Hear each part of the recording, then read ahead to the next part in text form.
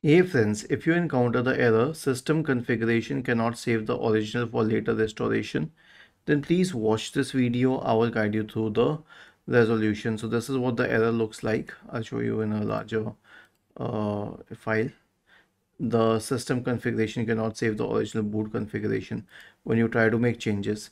So there's not much you can do about it except for running the Windows Update Troubleshooter and an SFC scan, and obviously cloud reset. So right click on the start button, select settings from the menu, go to the Windows Update tab on the list on the left hand side, select check for updates. Will it help? If not, then search for command prompt in the Windows search bar and click on run as administrator. Type the command sfc space / scan now and hit enter to invoke the sfc scan.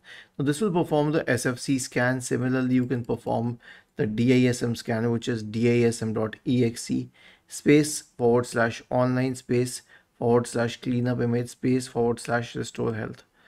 Then search for command prompt, click on run as administrator and paste it and hit enter.